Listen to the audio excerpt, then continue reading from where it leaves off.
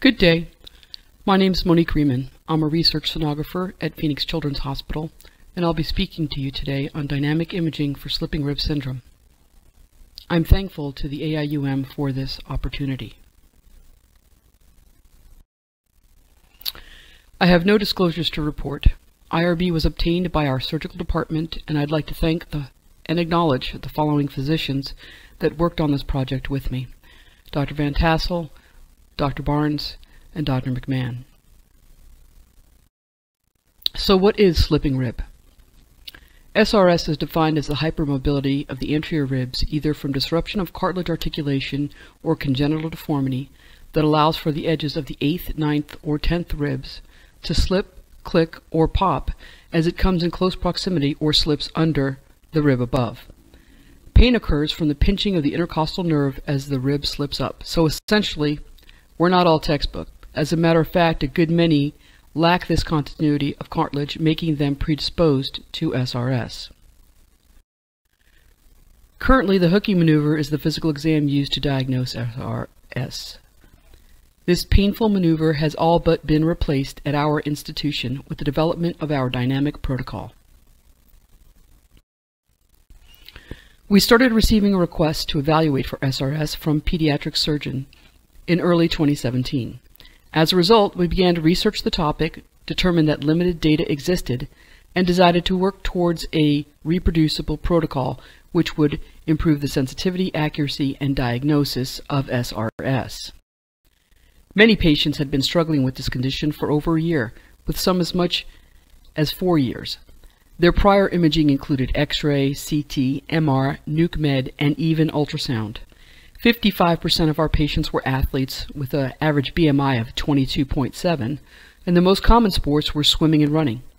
Average age was 17.6 years, and the ratio of female to male 2:1. We did a retrospective review of patients that presented to our institution from March 2017 through April of 2019. Comparisons were made from the physical exam and surgical reports to the dynamic imaging exam. After a focused history was taken, we obtained cine clips of the bilateral ribs in the parasagittal plane at rest and with dynamic maneuvers. Special attention was given to pinpointed pain site. The ribs were imaged with either a linear EL-18-4 or 12.5 MHz transducer in a parasagittal plane with sweeping cine clips from posterior to anterior, keeping the rib and cartilage in cross-section transverse plane.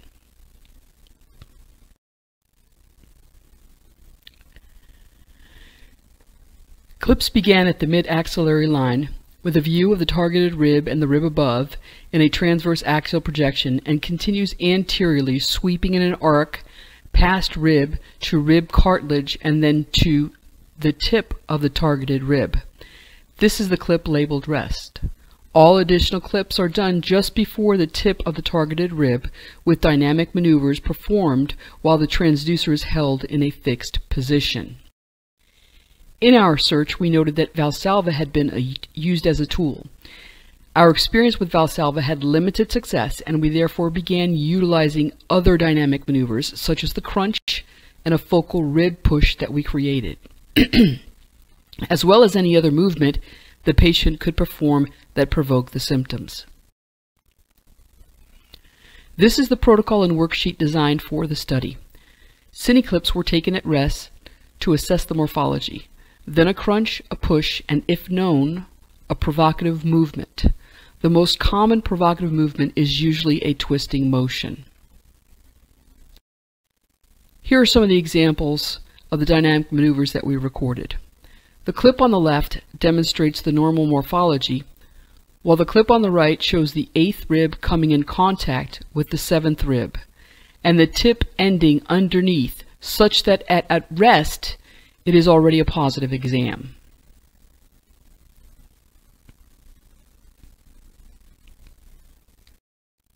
Next, we have normal and abnormal crunches. In actuality, we call these mini crunches or partial crunches, as only the head and shoulders were lifted up. In the normal crunch, you can see the intercostal muscles contract, but the rib cartilage remains separated from each other, while in the abnormal crunch, the rib cartilage can be seen coming in contact with one another and the lower rib slipping under the rib above.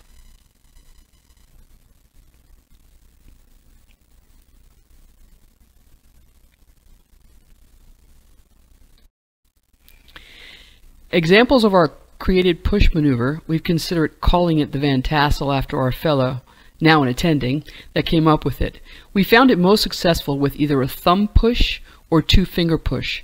Pressure is applied to the lower rib with an inward and upward momentum toward the rib above, documenting any laxity or slipping that may occur. It is important that the patient be instructed to relax their abdominal muscles.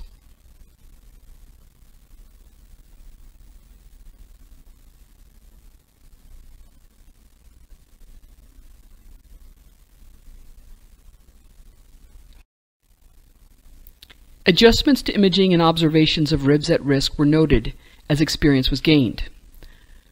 Ribs at risk were defined as those whose cartilaginous ends were disarticulated and diminutive, as seen by the white arrow, and whose adjacent two superior ribs had a cartilaginous bar between them. That's by the red arrow. Another indicator was increased echogenicity surrounding muscle, indicative of inflammation and possible sequela of SRS. 81% of the patients had a clinical diagnosis of SRS. Dynamic ultrasound correctly detected the presence of SRS in 92% of the patients. Both false negative exams for phase 1 were performed prior to the crunch or push maneuver implementation, while the two false negatives in phase 2 were due to one exam of poor quality that was not reported as such, and the other that did not elicit a positive result. Dynamic ultrasound correctly detected the absence of SRS in 100% of patients. The phase 1, phase 2 results demonstrated sensitivity for push remained the same at 93%. Morphology improved 11% from 77% to 88%, and crunch improved 13% from 73 to 86%, thus showing that experience and cross-training of staff have been successful. The push maneuver demonstrated the highest sensitivity, followed by morphology and then crunch. Dynamic ultrasound imaging of the ribs, particularly with utilization of crunch and push maneuvers, continues to be an effective and reproducible tool for the diagnosis of SRS.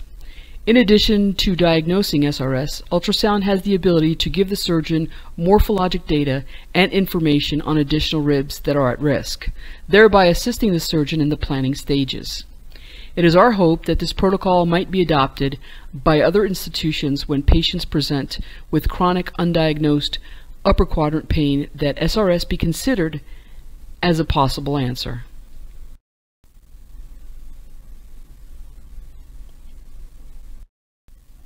Thank you for your time and attention.